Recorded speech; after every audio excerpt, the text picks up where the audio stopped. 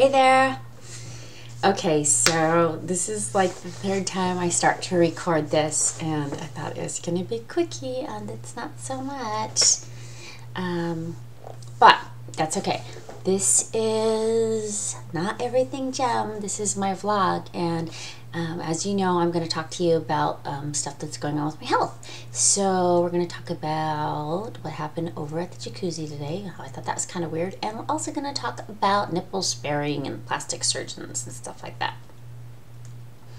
So anyway, I was over at the Jacuzzi at 9 o'clock, and there were some young people there, and they were smoking, and we're in a non-smoking place, for lack of a better word. So I got there, you know, I just did my thing, got in the jacuzzi and stayed on my phone like I usually do, or try to relax a little bit. And they were smoking at first, but then they put it out and they jumped in the pool for a while. Later on they came back, and it was kind of funny because it was, you know, I knew what time I was going to get out, and I started to get out and dry myself off. And the guy said, one of the guys said, hey, you know, if our smoking's bothering you, we'll be happy to put out our cigarettes. And I was like, well, I said I was really just getting out to dry off anyway. And he said, no, really, it's not a problem. I said, well, I would definitely tell you if it was a problem, but I'm not really worried about it because I'm going to be leaving. And so he's like, oh, okay. Kind of pressed the issue a little bit, but whatever. So then, like, afterwards, or a few minutes later, I said, but you know what? I said, I'm not supposed to be around people that smoke, or, you know, any smoke. And they said, well, why is that? And I said, well, I'm going to be having surgery soon. And they're like, oh, so they're sitting there smoking away. And they said, what kind of surgery are you having? And I said, I was diagnosed with breast cancer. And then they look at each other, and there's this look comes over their face. I said, and please don't say sorry. And they put out their cigarettes. It's kind of funny. And then we started a conversation, and it was really cool. They really seemed to be very nice. And I was telling them about my campaign and stuff, and they were saying how they'd be willing to help me. One of the guys goes, I would rather help you any day than to help some of these churches that come around here trying to sell us cookies or whatever. So that's pretty cool. And I hope I do see them again soon. It's just nice to be able to engage with younger people and stuff like that, and tell them about what it's like to be going through this experience. I think it's kind of funny when people say to me, oh, you're so positive. It's not even, I don't know, I don't really see it like that. I mean, I try to keep things, you know, positive in a way, but I don't know how I would survive if I did that any other way. So anyway, I had this last week I got my plastic surgeon approved, and I got an authorization for a doctor by the name of Dr. Duncan Miles, and he is here in Redlands. And I wanted to talk to you a little bit about that. I had to, in order to have my surgery, which was originally scheduled for June 9th, I had to have a plastic surgeon, because they're going to do it all at once. So they're going to go in and remove the cancer, and then they're going to go ahead and replace my implants. They're going to be replacing both implants. Now, what I had to decide on was if I wanted to have a unilateral mastectomy, or, you know, if I wanted to get rid of both my boobs. So I went to this one plastic surgeon, and he was at Loma Linda. I don't remember his name right now. It might be Kim, or Dr. Kim, or something like that, but I probably shouldn't say that in the video. But anyway, so I went to go visit him, and we had the conversation, and he actually was telling me that he suggested that I do both of them. And he went on to tell me that the way he was going to do it, and I'm going to show you here how the cuts are. I mean, I don't know if you've seen them before, but basically they go in and gut your boob. That's basically what happens. So what he was going to do, and so I'm going to sit up here for a second, and they cut across here, and they go like around the nipple, and then they go all the way over here, depending on what all they have to remove. So I thought, hold on, let me adjust this just a smidgen. Okay. So I thought, all right. I said, well, I do not want to lose my nipple.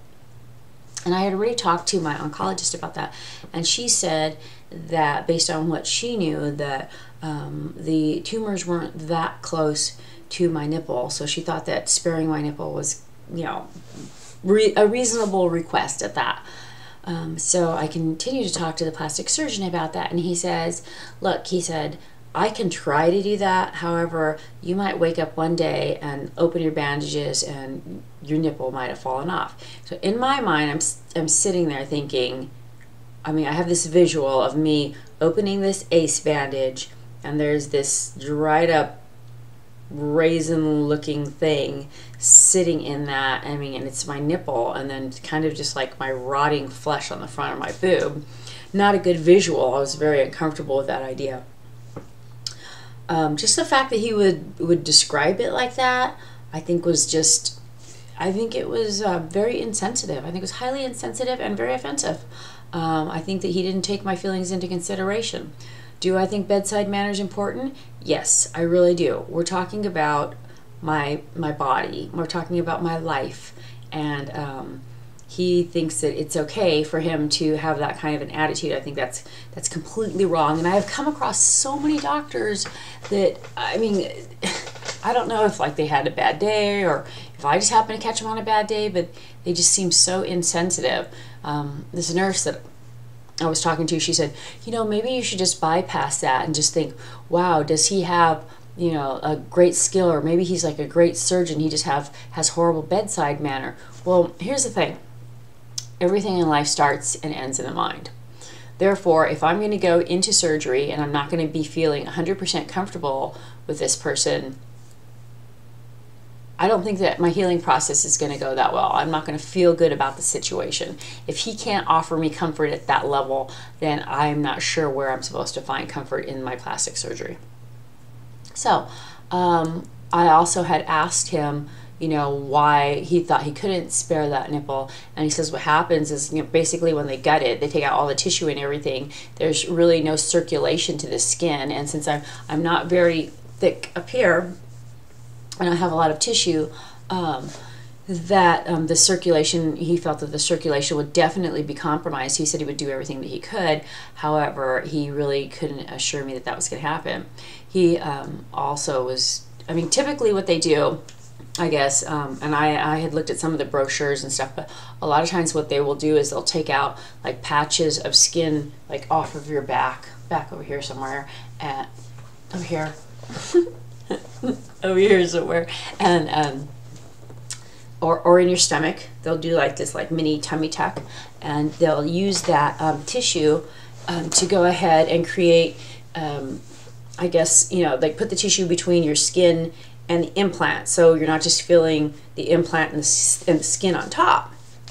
So I apparently don't have enough fat in my stomach to do that with.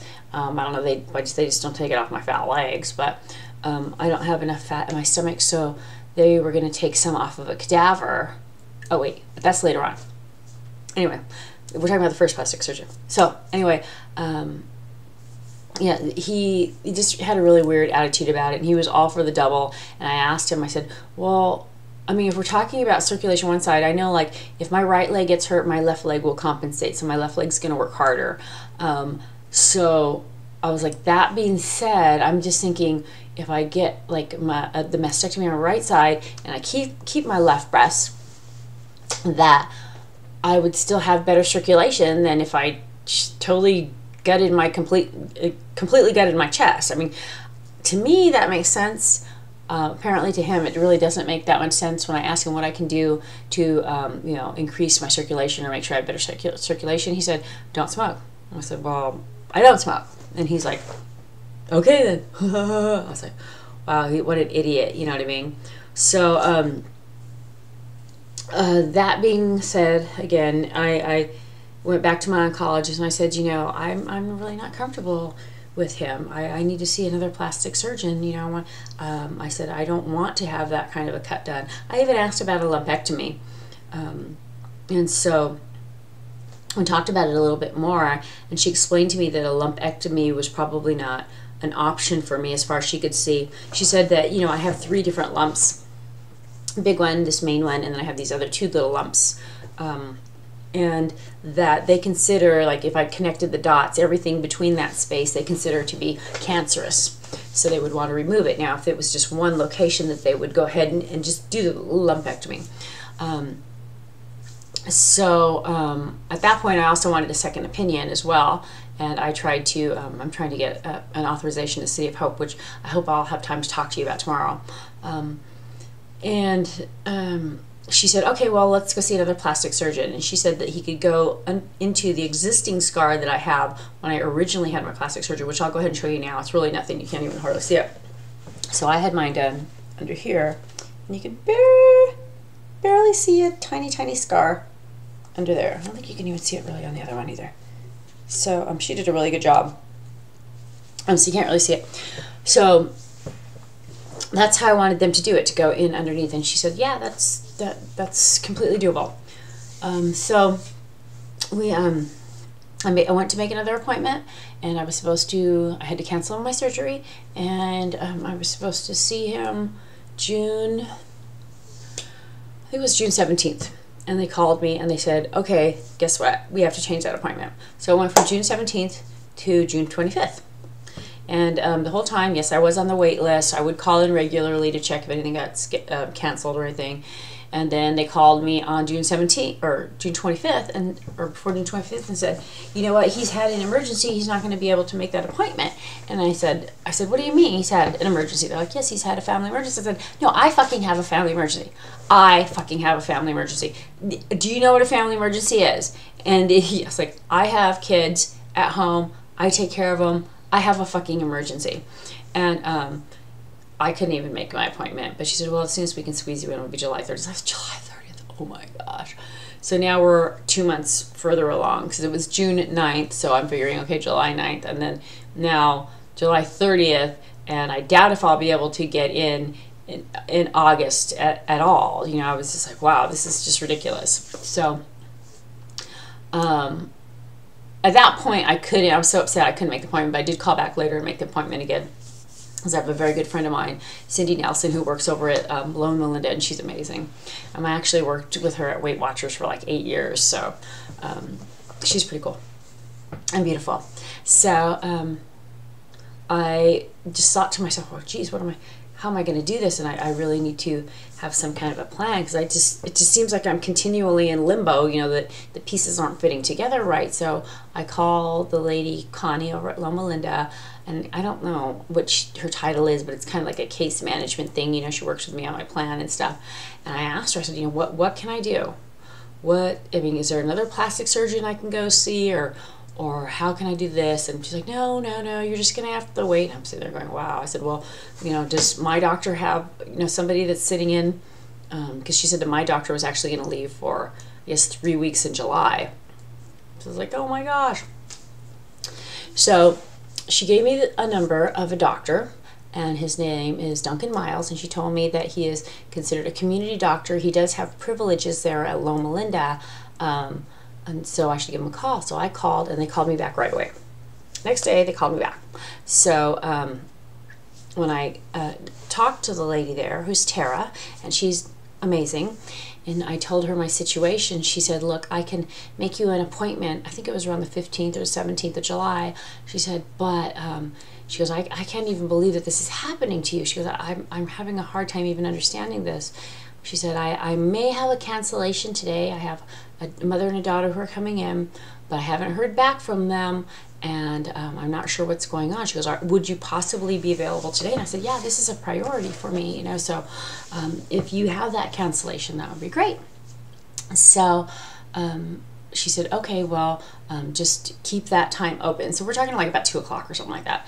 So I was like, all right, definitely. So I'm thinking, she's never going to call me. She calls me at 2 o'clock and says, can you get here in 15 minutes? So I like race over there. Now, somehow I just feel like maybe she did tell them that she needed to reschedule that appointment to see me. I can't say for sure. I just know, like, I heard that tone in her voice and everything, and I just, I don't know, I just have that feeling, you know, that she's that kind of a wonderful person. And so I went over there and I met them, and their whole team is just fabulous. Their office is fabulous. It's actually decorated in my two favorite colors, so for me that was kind of symbolic and stuff. Green, which is, you know, the color of creation and all things new, and then the plum kind of purplish color, which is the color of the divine. So I was really happy about that. And I went in and they were so nice. And what I did find out is that he doesn't accept my insurance, so they still agreed to see me, which was awesome. And I was really worried about that, but they said that we would figure it all out. So sheesh, I gotta hurry up because I don't want to make it too long so you stop listening. So anyway, I finally did see the doctor, and he's fabulous. Oh my gosh, he explained everything to me. I mean, he explained to me that, like, I thought that, you know, I knew my recovery time would be, you know, a lot longer than when I got just my boobs done, you know, the augmentation. However, what I didn't know is that I'm going to actually have tubes draining from me for like 3 weeks. I did not know that. So that was just, I'm glad he told me. I needed to know that. I'm thinking, you know, when the other doctor said, oh yeah, you'll be out for, you know, a couple of weeks or so, I'm thinking, well, that's a couple weeks for the average person, you know, forget it. I'm going to be up and about in, I don't know, 3-4 days, right? Okay, so I'm going to have tubes draining for 3 weeks, which doesn't mean that I won't be able to move out, and I will take my tubes with me, but, you know, I really wasn't really prepared for that. And he also explained to me about the nipple sparing. But let me go into the tissue, which I started earlier. He said that he could get some cadaver. He would request that I have this one procedure where he gets cadaver tissue and he uses it between, you know, to reconstruct that, to have a more natural feel and look. And I was like, well, you better do like some exorcism or something on that stuff first, because, you know, I don't want to be coming out like freaking serial killer or kleptomaniac or something because I've absorbed somebody else's DNA in my body. You know, I wake up and start talking in some different voice the next morning or something like that. So, but anyway, yeah, that's what he recommended. So I'm going to see how that goes. And then he also told me that, it kind of sucks. I kind of feel like something under my arm. I'm kind of paranoid that it's going to go to my ducts. Well, what's going on here? He also told me that my nipple, he thought he would try to spare it, and that what happens is, you know, when they basically go in there and gut it, you know, there is really limited circulation. So when he does the surgery, if he looks and he sees that that's probably not going to be a good choice, he could put an expander in there, and he would leave the expander in there until, you know, I start healing more, and then go back and put in the implant. And he said that way, you know, like the implant is not pressing up against my skin and restricting it even more. So that kind of sounded like, I don't know, just it made sense, you know. Yeah, it made sense. So I thought that was really cool how they explained it. And he also explained to me that how if it's an estrogen fed tumor, that he would want to, maybe he wants me to think about removing both of them. I have to have both of the implants changed anyway, and they do it for symmetry also. But the thing is that I know that, you know, from a sexual point of view, that you can actually orgasm based on your nipples. So I'm sitting there thinking, okay, well, I'm going to lose one nipple, and I'm not going to have any, even if I keep like the nipple itself, just the, you know, for the cosmetics of it, I'm still not going to have any sensation in it, because there's nothing connected there, you know what I mean? So I was thinking about that, and I thought, well, then maybe I really would want to keep the other nipple and the other boob, you know what I mean? Just replace the implant. I mean, we're all sexual beings. We all want to have sex. We all want to have good sex, and, you know, that's a really important part of our lives. And so that being said, I really want to take that into consideration. And also, you know, when I looked at a lot of the studies, when you're, if your cancer ever does spread, it's rare that it'll go over to the other breast. It might, you know, be displaced and show up again in another part of your body. So that's what I had read about it. So if you guys have any experience with this, please let me know. There's that contact link on the website if you haven't been there. You can hit me up on Facebook or whatever. Just send me a message. I try to talk to everybody. I don't know how long that's going to last. But I'd really like to know what you guys think about that.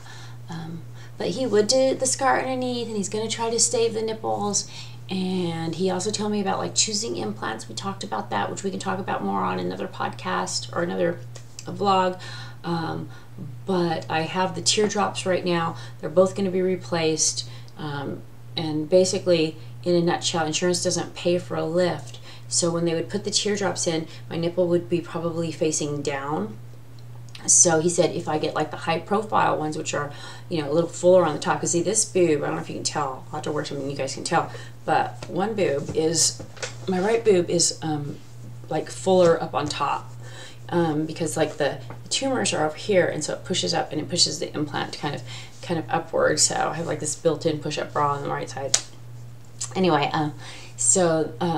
he said that I could use the high-profile ones, and it'll provide like that fullness and stuff like that, which will pull the nipple up so that it's not facing downward, and it would probably look really good. He said that, you know, he would be happy to go ahead and like adjust them later or do whatever he has to do afterwards to make sure that they look good. So anyway, that's what I wanted to tell you about nipple sparing and talking about nipples. I do want to talk a little bit more about it because there's a guy that I posted one of the links on my Facebook. I couldn't find it the other day though. His name is Vinny Myers, and he does the tattooing of the nipples. So if you guys get a chance, go ahead and look that up. I'll see if I can share it on YouTube too. It's quite amazing. There's so many things to think about when you're talking about nipples. I mean, they're talking about how, you just have to watch a video, but they're talking about how, you know, if you have like a unilateral mastectomy and they don't spare the nipple, you've got to match the colors and stuff like that. And doctors only have very limited colors, and they're not tattoo artists. They're just doctors. And there's a lady there that she's beautiful, and she has her nipples done, and it shows it. And the story is wonderful. So I'll see if I can upload that too. So thank you for listening to my vlog. I don't want to take too long, and just sending out good energy for anybody who's going through this with their family. If you have any questions, go ahead and send them to me. Comments, if you want to send me pictures of your loved ones that are either going through it or whatever, I would love that. I would just love that. There's so many of us, and we just got to stick together and make it work. It's all good. So have a wonderful evening, and thank you for joining me and listening to my nipple sparing conversation. Talk to you soon. Oh, I remember, people, there's nothing more important than people, and if we forget that, we're pretty much fucked.